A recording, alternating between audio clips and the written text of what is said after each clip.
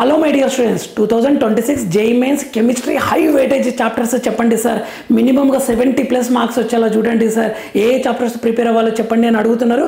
ఆ చాప్టర్స్ని నేను ఎక్స్ప్లెయిన్ చేసే ప్రయత్నం చేశాను. చూడండి, హైలీ వెయిటేజ్ చాప్టర్స్ ఇవి, ఖచ్చితంగా క్వశ్చన్స్ వస్తాయి.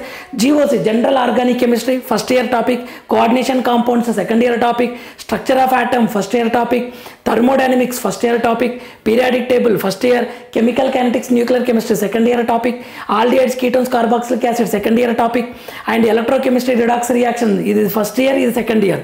P block elements 15th to 18th group, chemical bonding and molecular structure, biomolecules, stoichiometry and hydrocarbons, D and F block elements, halo alkanes, halo arenes.